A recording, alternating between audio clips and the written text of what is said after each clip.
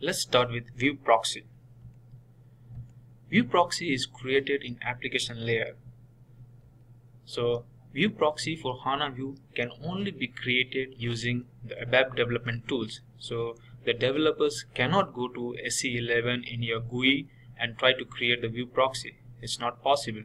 So this is a new feature which has to be created using the HANA Studio ADT or the Eclipse ADT.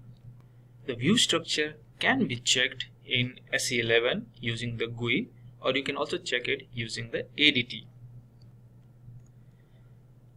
View Proxy in the application layer is an alter ego of HANA View at the database layer. So what does that mean? Alter ego, what does it mean? It means your other self. So the next line will make it clear. So View Proxy can be considered the twin image of HANA model views. And the View Proxy is a way to perform the code to data push. So what does code to data push means? That means you're writing a code in the application layer, but the execution should happen at the database layer. Therefore, you are moving the code to the database. Therefore, it is code to data. Code is in application layer, data is in database layer. So code to data push means you execute it in the application layer, but you want the execution to happen in the database layer so that you can take full advantage of the in-memory HANA database. The last line in green, which says that View Proxy is a medium to talk to database layer from ABAP layer. Yes, so View Proxy is a proxy of the HANA model.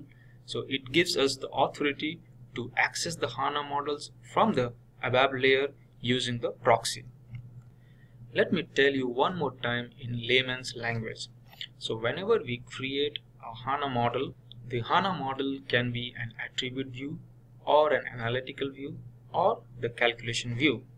For that model, we can create a corresponding view in the ABAP layer, and that view is called a View Proxy.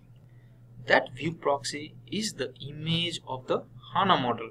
So whatever you want to do with the HANA model, you can do with the proxy. So if that HANA model is to retrieve data from some tables, the View Proxy will give you those table output. You can say that the HANA models are for the modelers to create, while the View Proxy is for the technical folks like ABAPers to consume and play around with. In the next slides, when we create a View Proxy corresponding to the HANA models, you will get more clarity. For now, you just imagine the View Proxy to be the mirror image of the HANA models.